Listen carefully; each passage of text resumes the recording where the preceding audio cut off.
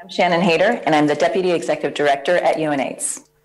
Humanity today, in all its fragility, is searching for an effective and safe vaccine against COVID-19. It's our best hope of putting a stop to the painful global pandemic. UNAIDS called on health ministers at the World Health Assembly last week to rally behind the idea of a people's vaccine.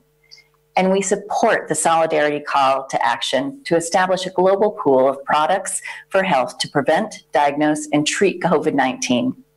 The solidarity call promotes the sharing of knowledge, of data, and intellectual property on COVID-19 to drive the most rapid development and just distribution of all technologies designed to detect, prevent, and treat the virus.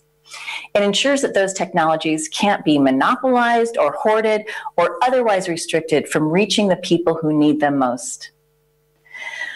Just like healthcare, a coronavirus vaccine cannot be a privilege. It must be a right for all to be shared and a shared investment in our common safety and well-being. Thank you.